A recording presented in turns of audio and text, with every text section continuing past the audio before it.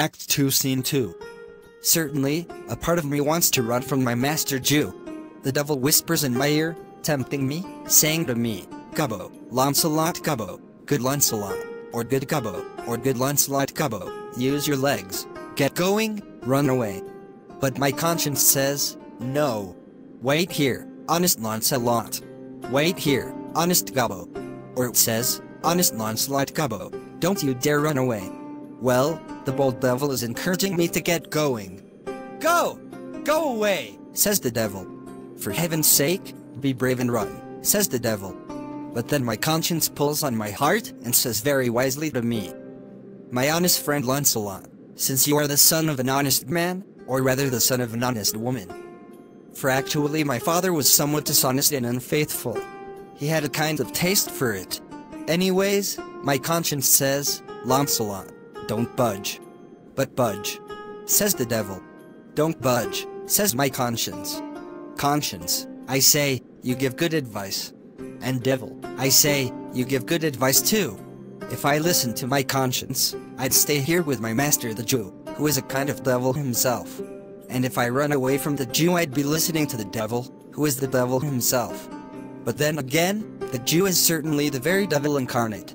And my conscience is being rather difficult in advising me to stay with the Jew. The devil is giving more friendly advice. I will run away, devil. My feet are at your command, I will run away. Excuse me, young man, where's the Jew's house? Oh God, this is my father. He is as blind as a bat and doesn't recognize me. I'll play some tricks on him. Young man, please, where's the Jew's house? At the next intersection, take a right, and then at the next take a left. And then at the next intersection keep going straight and you'll be at the Jew's house. By God, it will be hard to find my way there. Do you know if someone named Launcelot is there with him or not? Are you talking about young Master Launcelot? Not a master, sir, but a poor man's son. His father, though, is an honest, if very poor man, and thank God in good health. Well, whatever his father is like. We are talking about young Master Launcelot. Yes, but just Launcelot, not master, sir. But I ask you, ergo, old man, I beseech you, are you talking about young Master Launcelot? Master, I am speaking of someone simply called Launcelot. Ergo, Master Launcelot. Don't talk about Master Launcelot, father. That young gentleman, according to his fate and destiny and so forth, the three sisters and so on, is deceased. Or, to say it plainly, he has gone to heaven. God forbid. In my old age I relied on that boy, just like a crutch. Do I look like a crutch, or a prop? Do you recognize me, father? I swear, I don't know who you are, young gentleman. But please tell me, is my son, God rest his soul, alive or dead? Do you not know who I am, father? Alas, sir, I am completely blind. I don't know you. Even if you could see, you might not recognize me. It takes a wise father to recognize his own child. Well, old man, I will give you news regarding your son. Give me your blessing. The truth will come to light. Murder can't be hidden for long. A man's son can be hidden, but not the truth. Please, sir, stand up. I am sure you aren't my son Launcelot. Please, enough fooling around. Give me your blessing. I am Launcelot, who was, is, and will continue to be your son. I can't believe that you are my son. I don't know what to think of that. But I really am Launcelot, the Jew servant, and I am sure your wife Marjorie is my mother. My wife's name is Marjorie, indeed. If you're Launcelot, I'll swear you are my own flesh and blood. Good Lord, what a beard you have. You have more hair on your chin than my horse Dobbin has on his tail. It would seem that Dobbin's tail is shrinking then. I am sure that he had more hair on his tail the last time I saw him than I have on my face. Lord, you have changed. How are you and your master getting along? I have bought him a present. Are you getting along with him? Pretty well, but I've decided to run away from him, so I won't rest until I've run some distance. My master is very much a Jew. Go ahead and give him a present. Give him a noose. I work as his servant and he hardly feeds me. You can count my ribs, They protrude so much. I'm glad you've come, father. Give me the present so I can give it to Master Bassanio, who gives his servants fancy new outfits. If I don't end up as his servant, I will run as far away as is possible. Oh, just my luck. Here he comes. Let's go talk to him, father, for if I serve the Jew any longer, I'll be a Jew myself.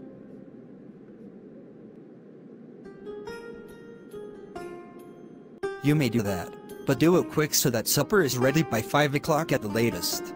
Make sure these letters are delivered, get the outfits made, and tell Gratiano to come soon to my house.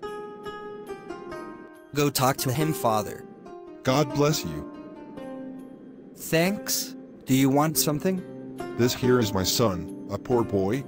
Not a poor boy, sir, but a servant of the rich Jew. And I would like, sir, as my father will tell you. He has a great desire, sir, as they say, to serve. Yes, to make a long story short, I currently serve under the Jew and, as my father will tell you, I have a desire. He and his master, your reverence, are not the closest of friends. To be brief, the truth is that the Jew, having wronged me, now makes it so that I, as my father being an old man, will provide you with. I have a gift of a plate of doves here that I would give to you, and all I ask is... In short, the request is about me, and you will learn from this honest old man, and even though I am his son, I tell you, even though he's old and poor, my father. One of you speak for both of you. What do you want? To be your servant, sir. That is the heart of the matter, sir. I know you well. You will get what you ask for. Your master Shylock spoke with me today and spoke well of you, if you really want to leave the service of a rich Jew to become a servant of such a poor gentleman. The old proverb says, the grace of God is enough. It could be split up between you and my master Shylock, sir. You have the grace of God, and he has enough. He speaks well. Go along with your son, father. Go leave your old master and come inquire at my house. Give him an outfit more frilled than his fellow servants. Make sure this is done. Father, go. I can't get a job. I'm not very good at talking. Well, I have as good a palm as any man in Italy to swear upon a Bible with. I will have good luck. Look, here's the lifeline. It predicts several wives. 15 wives is nothing. 11 widows and 9 young women is good for one man. It looks like I will escape drowning 3 times and nearly lose my life in a feather bed. Simple escapes. If fortune is a lady, she's a good one for all this. Come with me, father. I'll leave the Jew in the blink of an eye. Please, Leonardo, pay attention to this. Buy and arrange these things, and then come back to me quickly, for I'm having my most respected acquaintance over for dinner tonight. Get going now.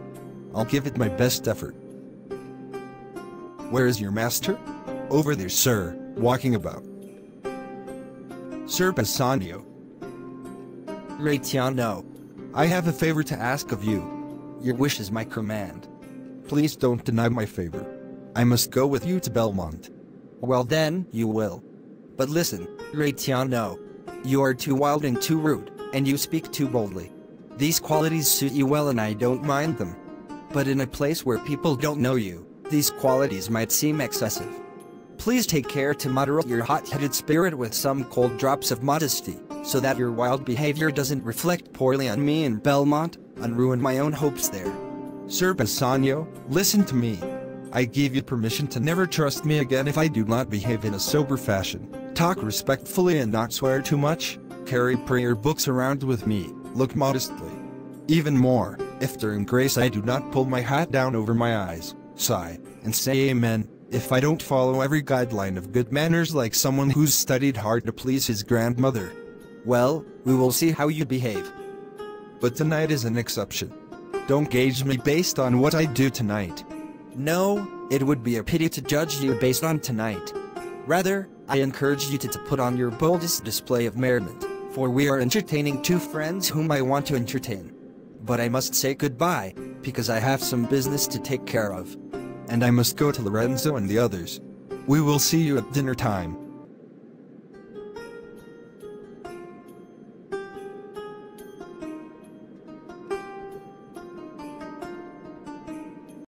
If you enjoyed the video, please make sure to hit the like button and subscribe to our channel and press the bell icon.